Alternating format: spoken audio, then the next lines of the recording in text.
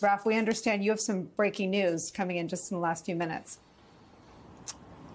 Nicole, in just the last few minutes, Russian state media is quoting Vladimir Putin's spokesman, Dmitry Peskov, who is saying that the criminal case against Yevgeny Prigozhin, the leader of the Wagner mercenary group, for armed rebellion is going to be dropped.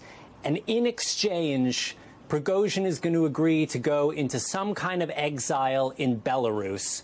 Now, this is coming from Russian state media. This has not been independently confirmed by NBC News, but this appears to be our first glimpse at the possible terms of the deal that resulted in Prigozhin halting his advance on Moscow, turning his mercenaries around.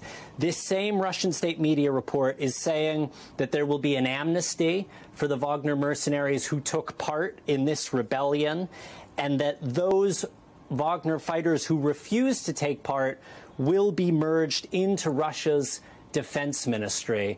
Now, Nicole, this would make sense. The president of Belarus, Lukashenko, who's a close ally of Vladimir Putin, said earlier tonight that he was the mediator between the Kremlin and the Wagner mercenary group. He's the one who brokered the deal that led to Wagner calling off its advance on Moscow. So it would seem to make sense that Belarus could be the place where Prigozhin might agree to go into exile. We do not have any confirmation from Prigozhin that he has agreed to this deal. Nicole, we are also seeing on Russian state media reports that Wagner mercenaries are now leaving the southern city of Rostov, which they seized overnight. This is a key city. It's the city where the invasion of Ukraine has been masterminded. It's close to the Ukrainian border, rather.